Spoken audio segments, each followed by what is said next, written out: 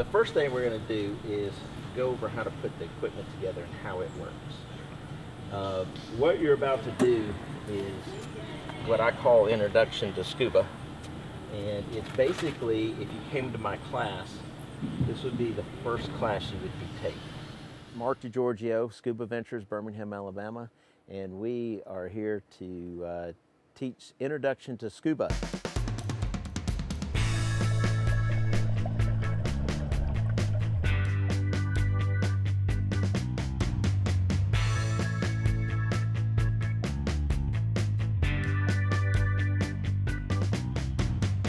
The students will experience most of them anyway, their first time on scuba, and this class allows them to get an experience that lets them see if they're going to like scuba and see if it's something they want to pursue or not.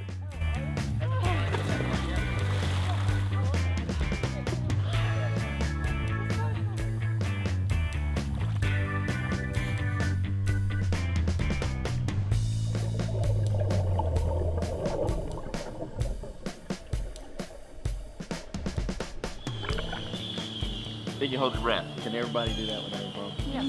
Try that. Does that bug you?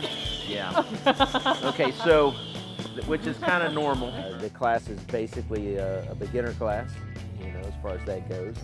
And it is the first step in any class that you would take in a scuba class. You have to exhale just as good as you're inhaling. As we go through it, they learn how to put the equipment together.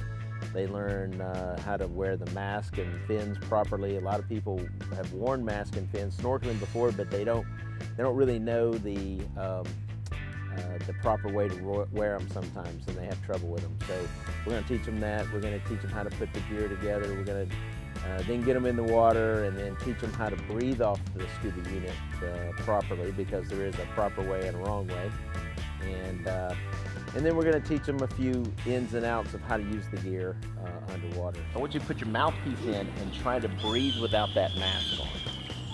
So just, you know, remember, you're breathing in and out your mouth only, so you don't need your nose for this.